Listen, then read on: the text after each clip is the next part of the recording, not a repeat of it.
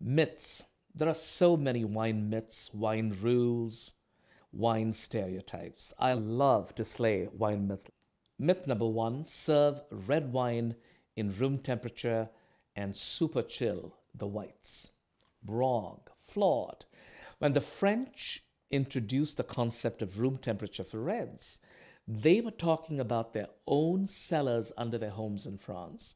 These subterranean cellars were between 55 and 60 degrees in temperature. It was naturally cool and moist beneath there, and that's what they referred to as optimal temperature for reds.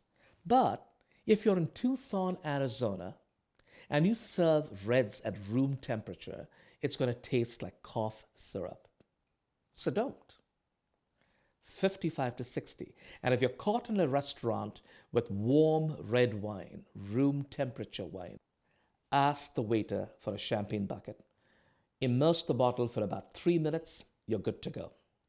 If the bucket was not offered, what may seem tacky on the surface is to grab 1 cube of ice from your water glass, introduce it into your wine glass under the table quietly for about 30 seconds to a minute max.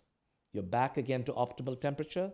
Remove the ice. You've not destroyed the wine, and you're enjoying it at the perfect temperature that it should be. Most fish do go with white wines, especially the fish is your traditional, lightly sauteed, baked, perhaps even grilled with a butter lemon sauce. You're good to go with whites.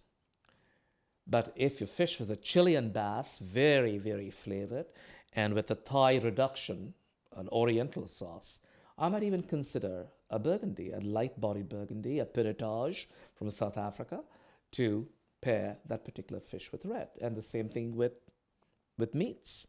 Meats, well, typically accompanied with red wine. Yes, if it's a filet mignon, there's nothing like a big red to go with it.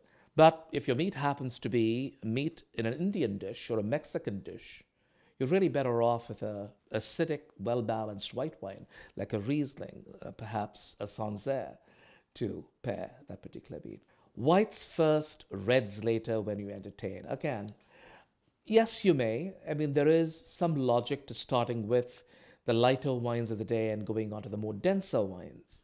But it will not stop me from starting an evening with a burgundy, especially in a spring to summer transition. Sometimes I'd use port, which is typically a dessert wine, stereotypically relegated to the last wine you drink for the night. I might have it as the first wine you drink for the night because it opens up your taste buds and therefore lets you allow and enjoy the rest of the meal. Dessert wines with dessert. I could not agree with that concept at all. Dessert by nature is sweet and syrupy. Dessert wine by nature is sweet and syrupy. Two like poles repel. I would rather have dessert stand alone with no wine accompaniment.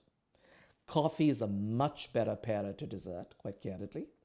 But if I were to have a dessert wine, like a Sauterne, perhaps a sherry or a Bumes de Venise, I would just have it stand alone and pair it with cheeses, raw milk cheeses, at the end of the meal. The French, of course, take it to a different level. They sometimes serve salad at the very end of the meal with the dessert wine.